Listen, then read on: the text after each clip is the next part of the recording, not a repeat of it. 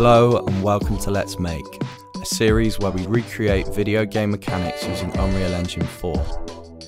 Today's video is the third and final part of the Spider-Man series, where we will be creating a fully dynamic wall running system. In parts 1 and 2 we created an edge detection system so Spidey could execute the web zip move, and figured out how to perform basic web swinging, so I'll link to those videos down below. I have to say I'm quite proud of this one. I had the basics of this mechanic finished up about a week ago, but making this system fully dynamic so it can be used with virtually any shape of geometry was a bit of a challenge. The system I've settled on involves a lot of maths, but will allow our character to traverse any surface at any angle, clamber around curved walls and transition seamlessly between them. So let's get to it. First off, we need a way to detect whether there is a climbable surface in front of our character. To do this, we use a line trace which is in the direction of and scaled in length by our current velocity. The trace distance is clamped and scaled down by a factor which gives us just enough time to move smoothly onto the wall. If our trace found a hit, we then compare the normal of the detected surface to the normal of a flat ground surface to see if the surface is at a large enough angle to wall run onto. If the surface is steep enough, we then store the hit normal and the hit location to use later. In order to orient Spider-Man correctly onto the wall's surface and to ensure the surface is big enough to traverse, we then perform one more trace, roughly 45 degrees up from the first trace. If this trace also found a hit, we store its hit location as well, and we can then enter the wall running state. In order to transition smoothly onto the wall, we first lock the character's movement and rotation so we can program this manually. Then we execute a timeline which interpolates the character's location and rotation to a set position on the wall. To set up this timeline, we first check if the character is sprinting. If he is, then we play the timeline faster and increase the acceleration of the movement component. Even though we are setting his position manually, I found that altering this value while the timeline is playing makes sure that when it finishes, he hits the wall running and doesn't have to accelerate from 0 again to reach his top speed. We then store Spidey's starting location, rotation, and the location of the base of the mesh, which we'll use to set his new rotation in a moment. Next, to find the end location for the transition, we use the second trace result we found earlier, but because the character's location is centered in the middle of the capsule, we add half of the capsule's height in the wall normal direction so he doesn't clip into the wall. From here, things start to get tricky. To set up the end rotation for our character, we need to do some maths. Horrible rotation maths.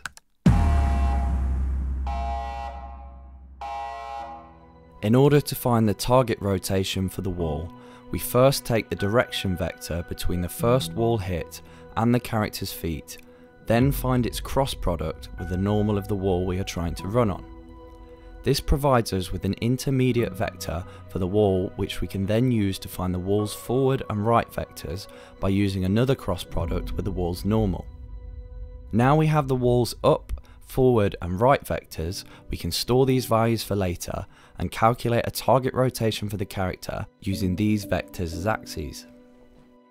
I managed to figure this out thanks to a useful reply to a UE4 answer thread, which I'll link to below if you want to have a read yourself. Now we have our target position, we can execute the timeline. While doing this, we also store the character's forward vector, which we'll use later to properly rotate the character when the timeline is complete. When it's complete, we reset our acceleration and free up movement and rotation.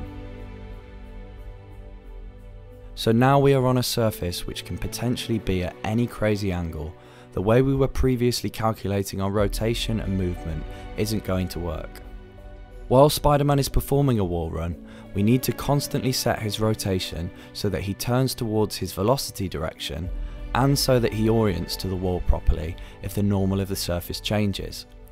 Again, this was a bit tricky to figure out, but the function I landed on uses similar logic to the previous one.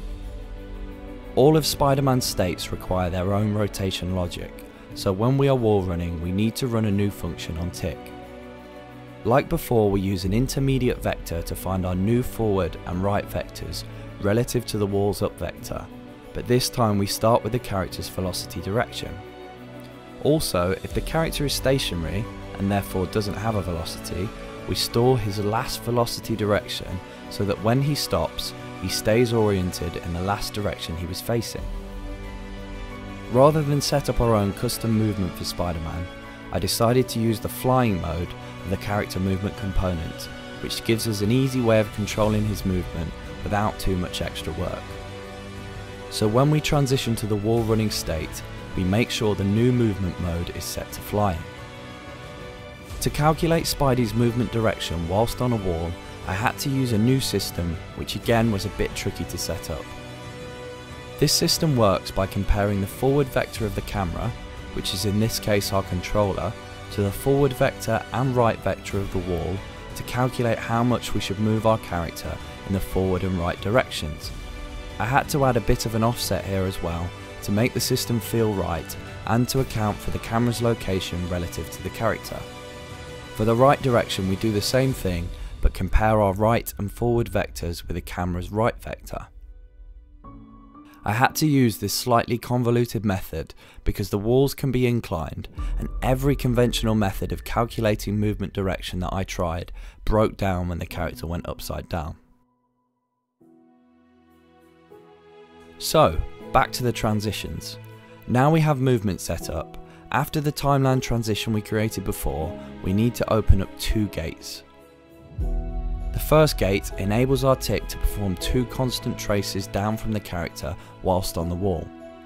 These traces work in a similar way to our first two transition traces and provide our rotation function with the up-to-date wall normal and wall hit locations it needs to calculate our rotation. If either trace does not find a hit, then the character is no longer on the wall and we can transition out of the wall run by closing our tick gates and setting the movement mode to falling. The second gate enables our tick to perform another transition trace, which works in a very similar way to the first and allows our character to transition from a wall to another wall if its normal is different enough from the surface we're already on. The only things that are different this time are that we first compare the new wall's normal with a general up vector to see if we can move back to regular ground walking mode, and then compare it with the current normal. Only if the new normal is not a flat surface and if it's different enough can we perform the transition timeline again, this time with slightly different speeds. While this transition is being performed, we close the gates again and then reopen them when it's finished. Animating Spider-Man for this move was pretty simple to do. Rather than creating any new states, I modified our existing moving and not moving states using a Boolean blend into our new wall running animations. When he is moving, we blend between his crawling animation and our running animation based on the character's speed, and when he stops moving we use a crawl idle animation. I decided to use two crawl idle animations here to make his movement feel more smooth, which are selected using a custom curve drawn into the crawling animation. This curve just tracks where his feet are and blends him into the best idle animation depending on his position when the movement stops. I also added some dynamic lean to the wall running animation to simulate the effect of gravity on his pose by using the transform modify bone node on the character's root bone. To calculate this amount, I used a simple function inside the animation blueprint which first finds our speed in the right direction relative to the wall and then uses this to scale a lean rotation variable which adds rotation to the character. And finally, to polish up this move, I created some jump animation rules when transitioning from a wall and modified some animations I previously used for the web swing jumps. I had to create custom logic for both a running jump and a static jump here to rotate the character properly when exiting a wall run and match this up with a rotation inside the animation to get this to look right. Also, after all this programming, there was still one thing that our system couldn't achieve. When Spider-Man runs around a curved surface at high speeds, our rotation and movement updates just can't keep up with the surface of the wall, and this happens.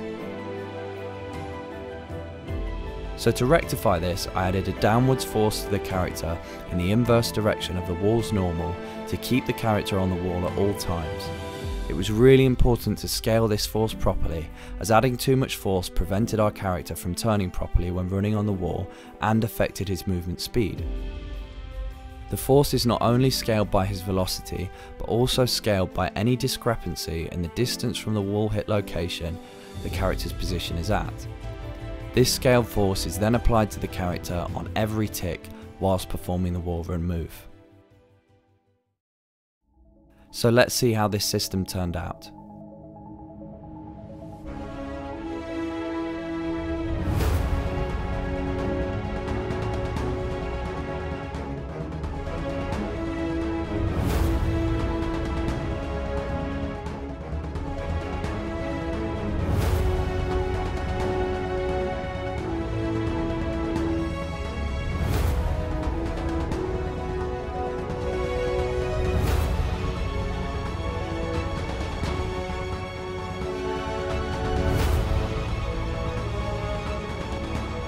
Again, creating this mechanic took a bit longer than I'd hoped, so I'm going to save polishing up the Spider-Man project for next time.